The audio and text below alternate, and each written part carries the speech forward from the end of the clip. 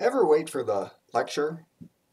When I was a kid, my mom gave me a plate of spaghetti, and we were eating early that night, so I was able to carry it into the family room and put it on a TV tray to eat. Problem was, I walked a little bit too fast around the corner and hung onto the plate, but the spaghetti kept going.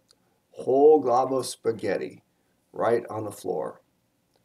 I was waiting for the lecture that would follow.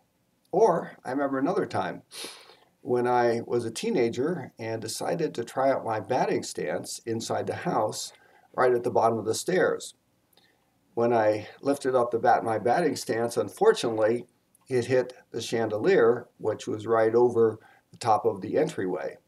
People came running from around the house when they heard it crash, and I was waiting for the lecture. I think there was been maybe a time or two when my sons were teenagers when they did something and I was coming home, or Paul and I were coming home, and we were waiting for the lecture. So what's the life lesson? What did you learn out of all of this? What are the takeaways? Here's the thing. Jesus tells a story about the son that's gone into a distant country.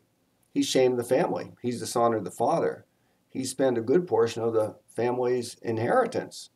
And he comes back and he's preparing a speech. He says, "Father, I've sinned against heaven and earth. I'm no longer worthy to be called your son. Only make me as one of the hired servants."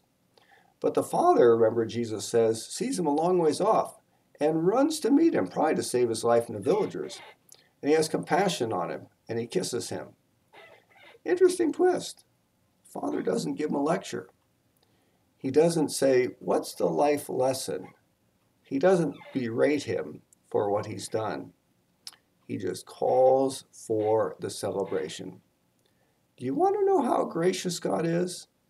God is so gracious that God skips the lecture and calls for the celebration. That's the kind of God I want to be around of every second of every day of my life. The God who skips the lecture and calls for the celebration. How marvelous is the overwhelming grace of God. This is your daily devotional or Saturday. Look forward to seeing you in church tomorrow. This is great holiday weekend, but we know you want to be faithful to worship the Lord and give your portion to the Lord. I hope you'll pray for the church and pray for me and seek first the kingdom of God. Remember, blessed are those who hear the word of God and keep it. God bless you today.